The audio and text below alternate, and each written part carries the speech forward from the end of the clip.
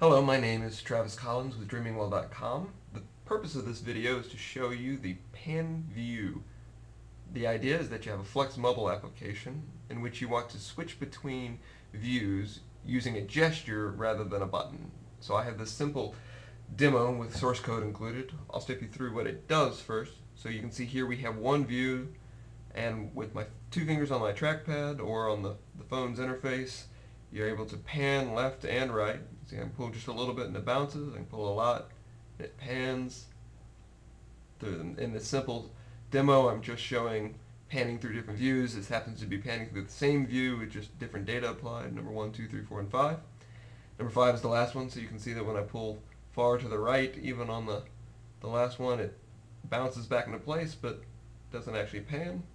And then again, if I go all the way to the left, do the same thing, it doesn't pan. Okay, so I'll show you the source code. In the article, you'll find the Flex project download, and in that you'll find the source code. So we'll start with the pan view application. It's pretty simple. Just says use simple pan view. Simple pan view is an implementation of pan view base. Simple pan view just takes the panning actions, pan left and pan right, and shows the transitions of going left and right in between two different views. You don't have to do that. You could change the state of the current view. You could hide things in the current view. You could not do anything at all. You could do just about anything you like.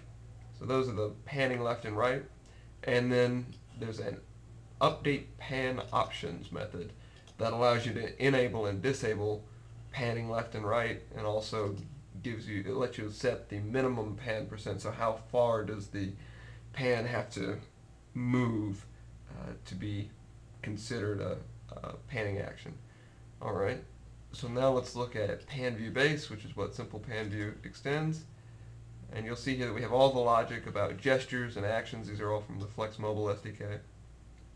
And really all it does is capture the gesture pan and then does some processing as to when the animation should start and end.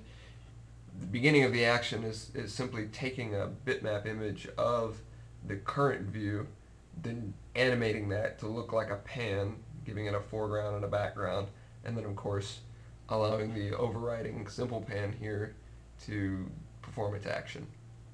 And these are all the source code to that. And that's all you need to know. So again, this is the Flex Mobile Pan View project.